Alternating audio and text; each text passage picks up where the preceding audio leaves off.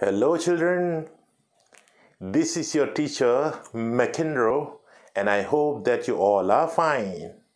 Well, today I am going to teach you the lesson named Desert Animals and it is for class 6th. So what you have to do is you need to take out your book name Honeysuckle. So here I start.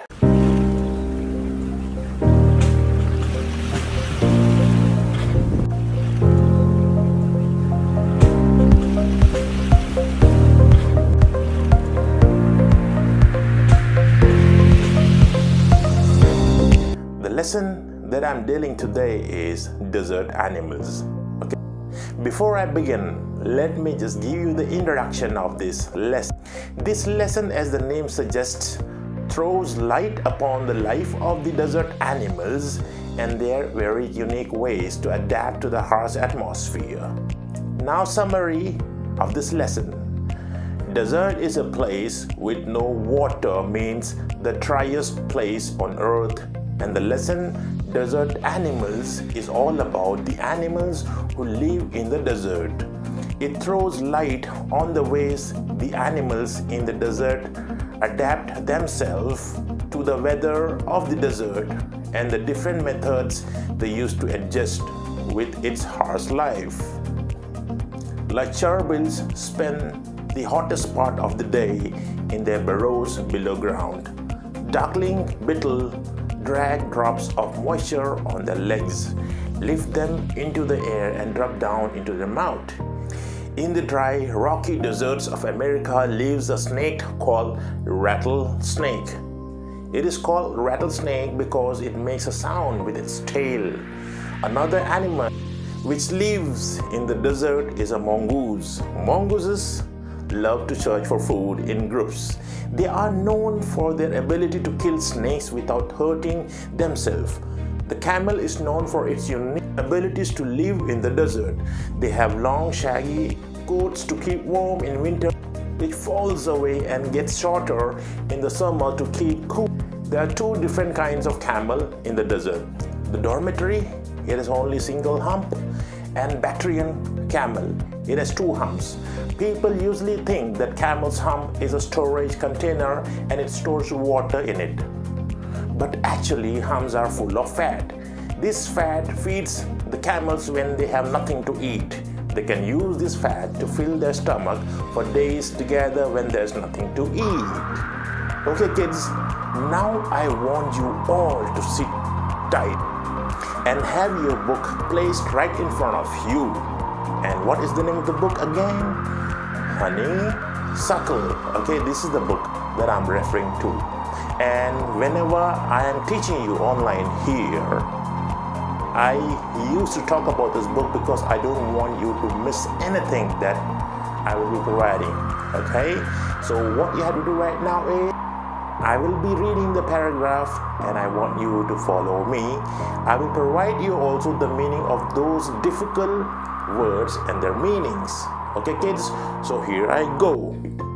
Deserts are the driest places on earth and sometimes go for months or even years without rain. But even the desert animals cannot survive without water or for long periods in the scorching sun. So they have had to find different ways of coping with the harsh conditions. For example, cherubs spend the hottest part of the day in cool underground burrows, and strange insects called duckling beetles are expert at catching drops of moisture on their legs, then lifting them into the air until the drops trickle down into their mouths. Not all deserts are endless seas of rolling sand dunes. Some are rocky or pebbly and dotted with small bushes, while others are sprinkled with colorful flowers during the spring. Okay kids, now you must have followed me, and while I read the paragraph, you did take notice of everything. Okay, I think it's time for me to tell you the meaning of some of the words which are given in the first paragraph. Okay, so the first word which I'm going to tell you is scorching sun. The spelling is S-C-O-R-C-H-I-N-G, scorching sun, S-U-N, sun. That means very hot, okay? Very hot. The meaning of scorching sun is very hot. The next word that you probably found in the first paragraph was gerbils. G-E-R-B-I-L-S, gerbils. Okay, this is the pronunciation of this word. And what is that? A mouse-like desert rodents with long hind legs. Okay, let me just make it more simple. By looking at the picture right now, you will get to know that animals or which creatures I'm talking about. It's a small type of a mouse which usually, hide itself underground. The next word is dunes, D-U-N-E-S. It means heaps of sand formed by the wind. Now you will get to know actually the meaning of that word if I show you the picture here, okay? Dunes. Like you can see the heaps of sand formed by the wind, okay? So those are called dunes, okay? Pebbly. P-E-B-B-L-Y. Pebbly. It means stony, okay? That is the meaning of that, and you could see that here right now, okay? So that you will understand that what it is, by the way, okay? So kids, I don't want you to miss anything here while I'll provide you all those. Let me provide you the explanation of the first paragraph, okay? Deserts are the places which have less water and almost no rain for months together, and sometimes in a year also. Therefore, there are the driest places on earth. But animals who live here, it is difficult for them as well to live without water for a long span of time, especially during hot days of summer. So they find their own alternate way to beat such difficult conditions of the atmosphere. For example, gerbils go underground during hot days in their cool burrows. Duckling beetle, an insect which uses a strange way to beat the heat. Okay kids, now I'm showing you what is that actually here. It's burrows. And what is burrows, I mean, it's an underground which these animals hide themselves, okay? It's their house, you could say, okay? B-U-R-R-O-W-S, that is actually the spelling of that word, and it's burrows, and it means underground or something which is dug by these animals for themselves to hide. Duckling beetle is an insect which uses a strange way to beat the heat. Now you are going to see that it's on the screen here. It's duckling beetle, okay? Why duckling beetle is the name? Because duckling means it could, roam around in the dark. They drag drops of moisture from their legs, lift them in the air and drop them into their mouth. All the deserts are not the same hills of sand. Each has its own characteristics. Some are stony and have a rugged surface with small, bush plants. Few also have colorful flowers during the spring season. Okay kids, now I am moving on to the second paragraph of this lesson. There are more than 2,300 different kinds of snakes around the world, ranging from just 15 centimeters long to more than 11 meters. Most snakes are quite harmless, but there are a few that are so poisonous they can kill a human being with just one bite. Most snakes lay eggs, but there are many which give birth to their young. In the dry, rocky deserts of America lives a rather evil-looking snake with a very bad reputation. Its frightening rattle can be heard as far as 30 meters away, and it can strike with lightning speed. Okay kids, now I'm providing you the meaning of those words which are there in the second paragraph. I hope that you all are writing them down, okay, because these are important. I want you all to write the meaning of those words which I'm providing. Okay kids, don't miss the chance. Okay, now the meaning of frightening. Spelling is F-R-I-G-H-T-E-N-I-N-G. It means scare. Whenever you are fear of something, or whenever you're afraid of something, that's called frightening. Okay, that is the meaning of that. Rattle, R-A-T-T-L-E, it means sharp knocking sound. Okay, sharp knocking sound. And I will be showing you that venomous snake that is called a rattlesnake, which makes that sound. Okay, so now I'm going to provide you the explanation of this paragraph, the second paragraph, of course. Snakes are also of many types. There are about 2,300 types of snakes. They range from the smallest size, that is just 15 centimeters long, to more than 11 meters. Most of the snakes are harmless, but few are so poisonous that their one bite is enough to kill anyone. Most of them lay eggs to reproduce, but many are there who give birth to their young ones. American deserts are dry and rocky in nature. There lives an evil-looking snake and a very bad reputation. One can hear its sharp sound even from a distance of 30 meters. It strikes very fast with lightning speed. Can you imagine, kids? See, I have introduced you the most venomous snake, and that was the rattlesnake. Okay, now you could see that here. It's tremendously venomous. One bite, just one bite, and it could kill anyone. And that person or animal or any creature would just die on spot. This is how venomous this creature is. Look at that. Can you see that? Yes, look at that, look at that, come on. Are you not afraid of this creature?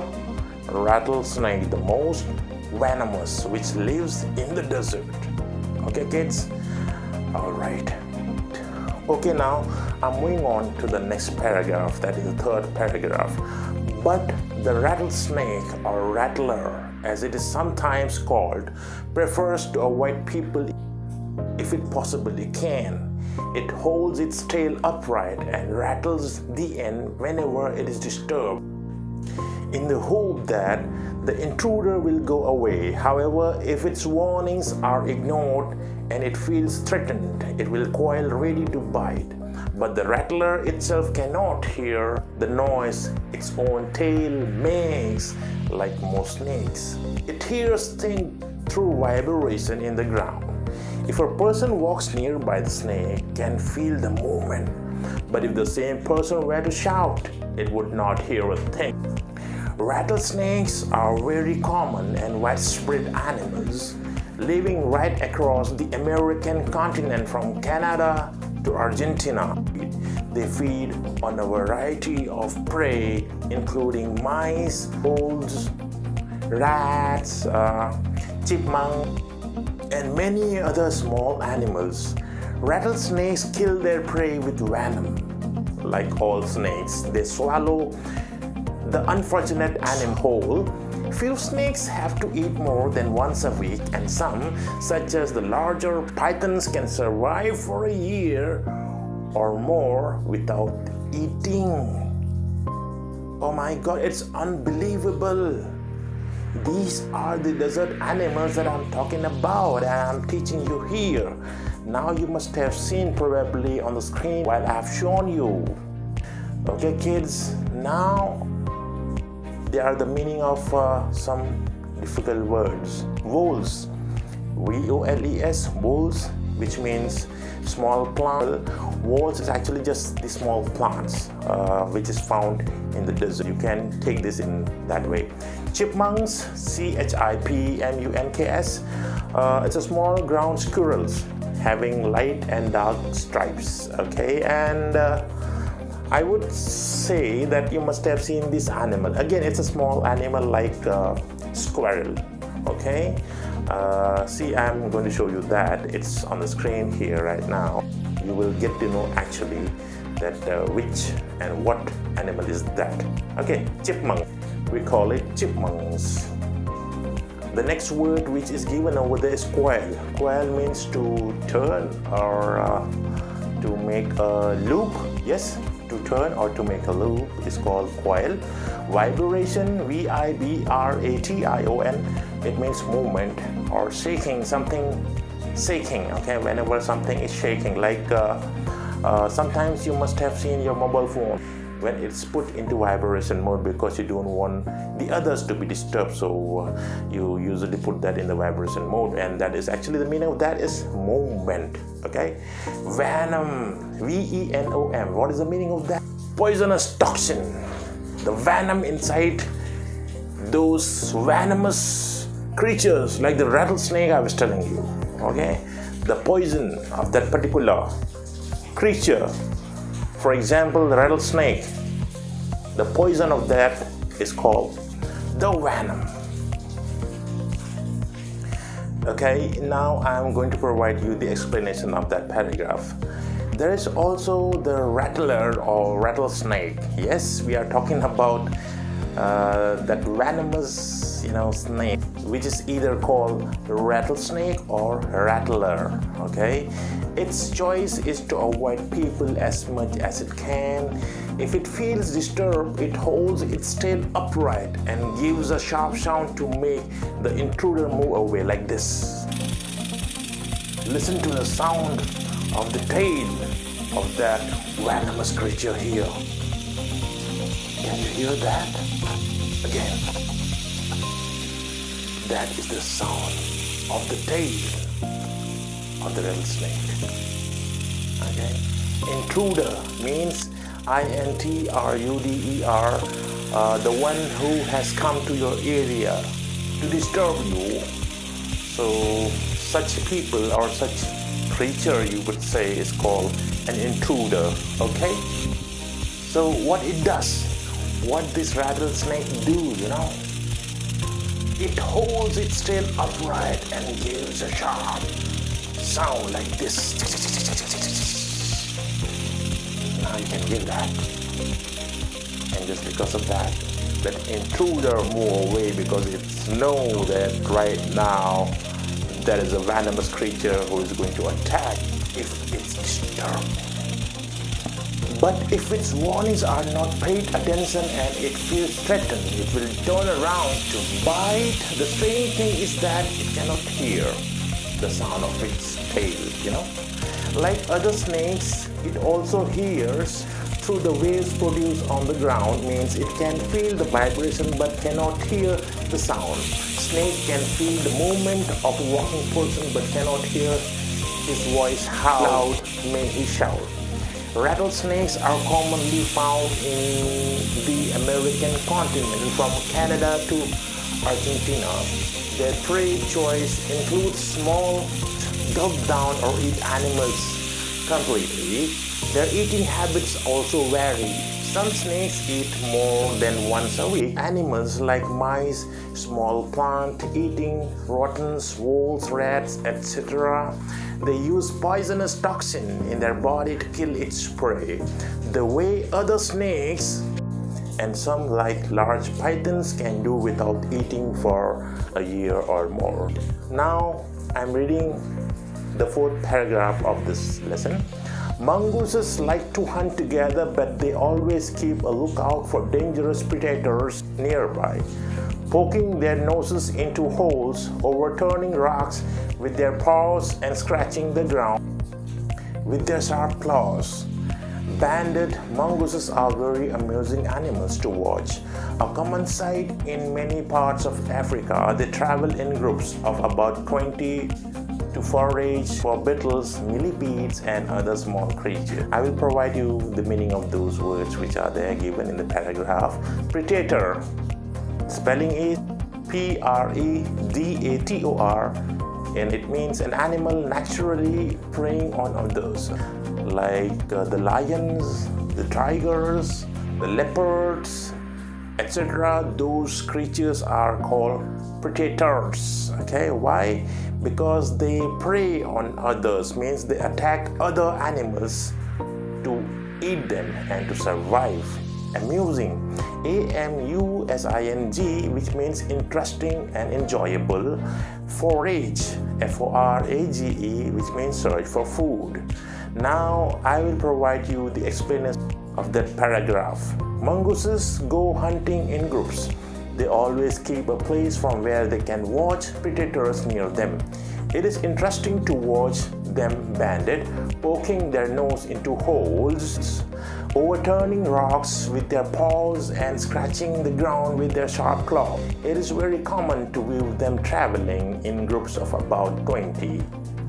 They travel in search of food. Their food is beetles, millipedes, and other small creatures. Now, the next paragraph. They like to hunt together, keeping in touch whenever they go out of sight behind rocks or bushes by twittering and calling. Always on the lookout for danger, hawks, eagles, and large snakes. They warn one another with a special alarm call if they spot anything suspicious. Now, the meaning of those difficult words. Twittering, the spelling is T-W-I-T-T-E-R-I-N-G,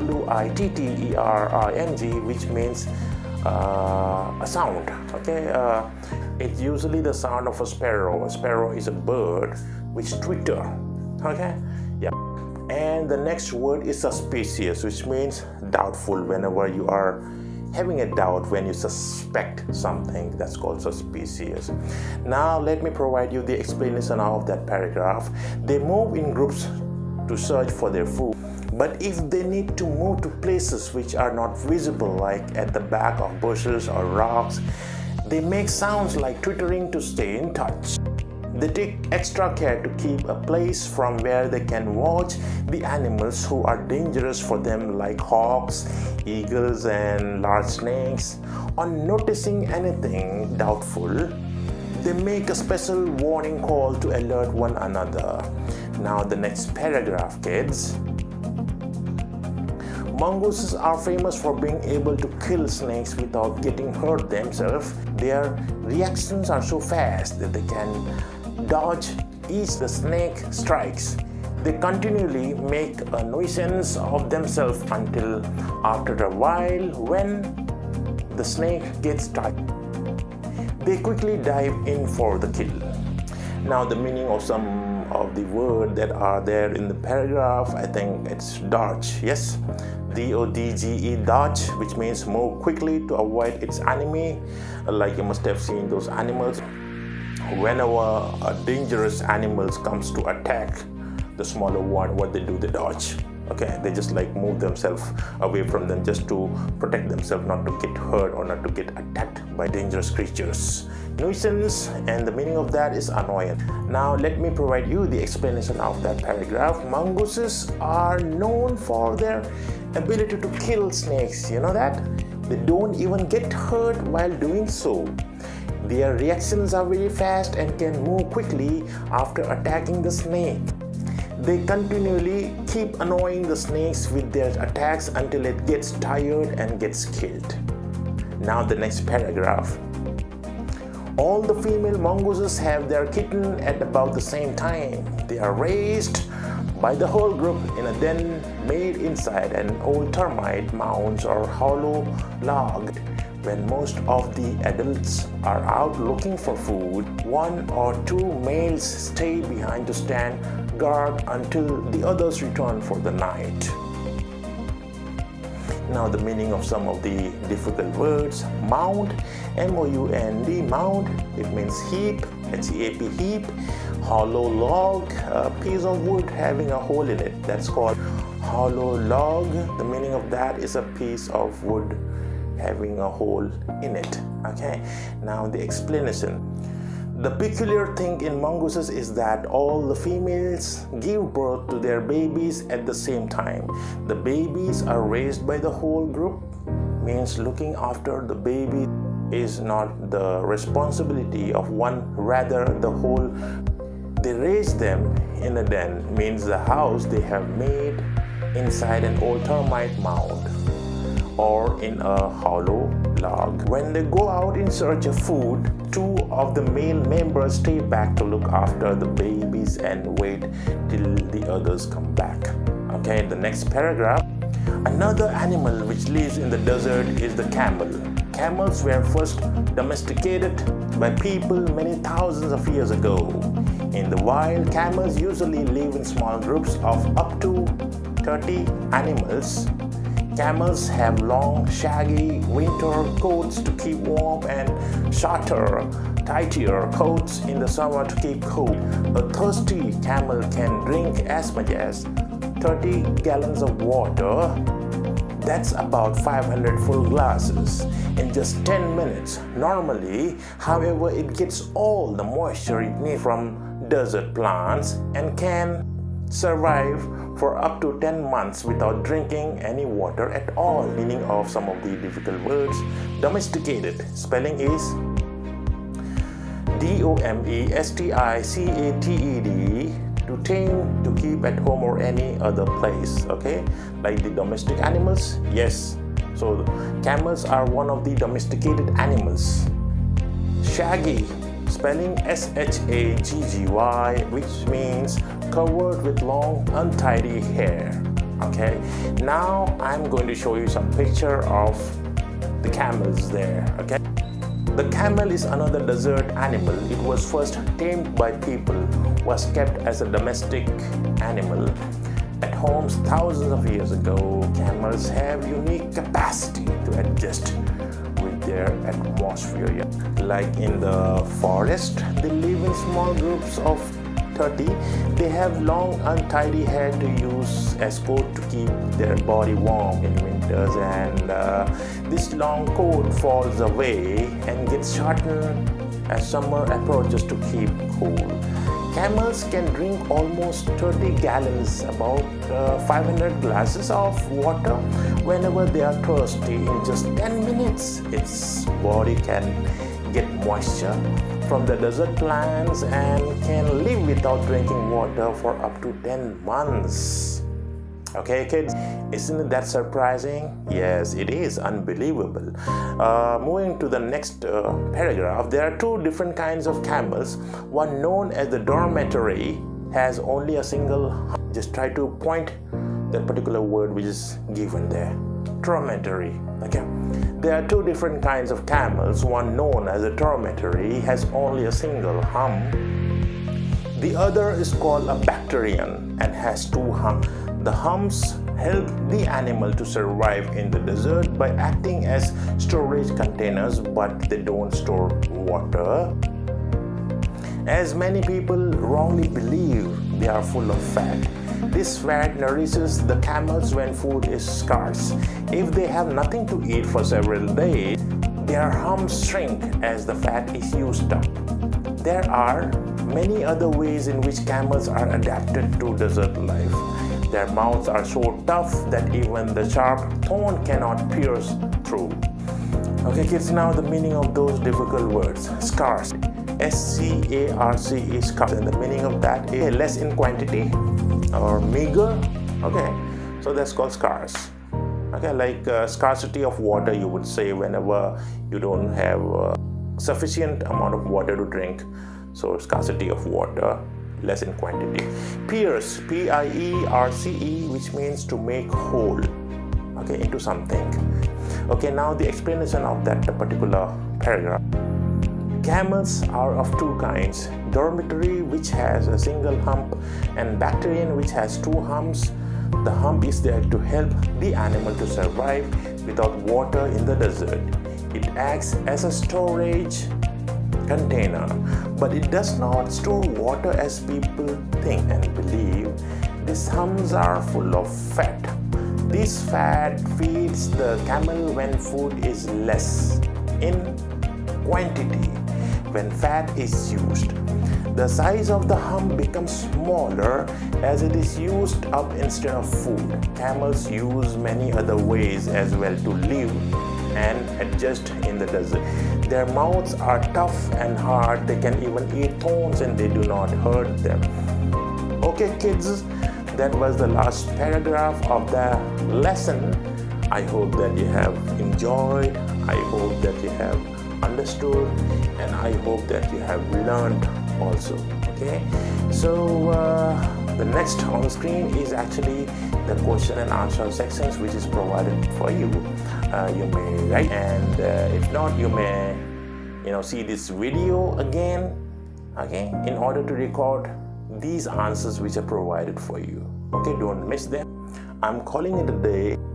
Hashtag stay safe, stay home. Bye bye.